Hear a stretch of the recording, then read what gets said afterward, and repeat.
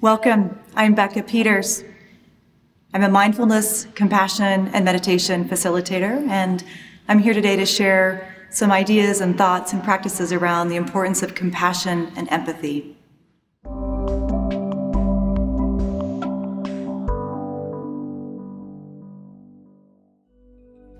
So where do we begin? We begin with ourselves. And I'd like to lead you through a self-compassion break right now. So begin by taking your seat either on a cushion or chair, allowing your eyes to gently close or rest open with a gentle, soft gaze at the floor in front of you. Allowing your shoulder blades to rest down your back. Feeling your sits bones connect with the chair beneath you or the cushion. And taking 3 deep, cleansing breaths. Remembering that the inhalation is nourishing every cell in your body. And that there's the possibility with every exhale that we let go and surrender and relax into this moment even more. So I'm going to ask you to bring to mind a situation that you're working with that is causing some degree of stress in your life. And many of us have light stressors to heavy stressors, and I'm going to suggest that you choose something that maybe on a scale of 1 to 10 is roughly a 4. It's not too overwhelming, but it's enough that you can feel a little bit of irritation or distress in your body when you bring it to mind. So taking a few moments, choosing something that you'd like to work with in this meditation that's causing some degree of discomfort in your life. And I'd like you to now bring mindfulness. This is the first step of the self-compassion break.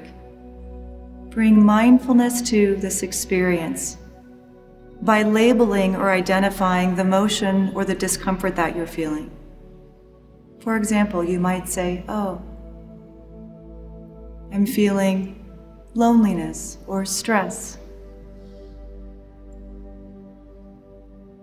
And then we notice where we're feeling the discomfort in the body. Perhaps it's the chest or the belly, or maybe you feel the discomfort all throughout your body. By bringing mindfulness, remembering that mindfulness is a non-judgmental approach. Noticing where you feel it in your body. And the second step of the self-compassion break is common humanity. Reminding ourselves this is what it means to be human. We often feel alone with our challenges. And when we remember this is actually what connects us as a human race, that all over the planet, people are feeling the very same way you're feeling right now. Remembering that we're not alone in our challenges or suffering or stress allows us to feel more connected to others. And the third step of the self-compassion break is kindness. So turning within and asking yourself, what is it that I need right now to feel validated, soothed, nurtured, supported? Sometimes it can just be recognizing that we're struggling. That can be enough to feel our body calm down a little bit. We often say in self-compassion practice, name it to tame it. So once we identify and name the difficult feeling we're having, our physiological response follows suit and it calms down. For some of us, having a phrase or a word whispered into our ear, that would be soothing. And if you're struggling to know, what would I say to myself or what do I need? Many of us don't know. You can imagine that you're sitting with a dear friend who's going through the very same experience you're going through. What words of encouragement or gesture would you offer to your dear friend? What words of kindness? Maybe it's something like, "I'm sorry you're suffering," or "I'm sorry you're stressed. I'm right here with you."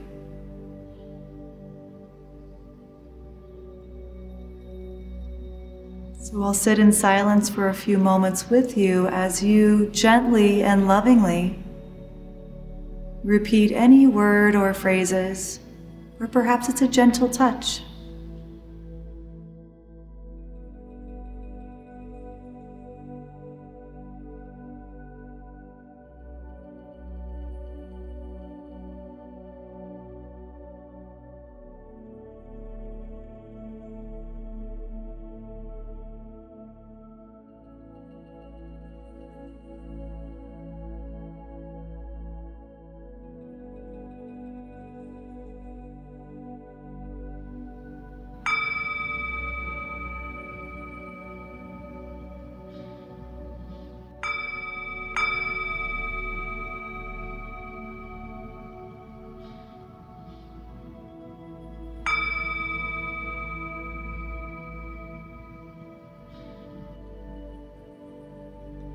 Keeping your eyes closed, taking a moment to notice what you're feeling in your body, in your heart, in your mind. Sometimes this can be tender.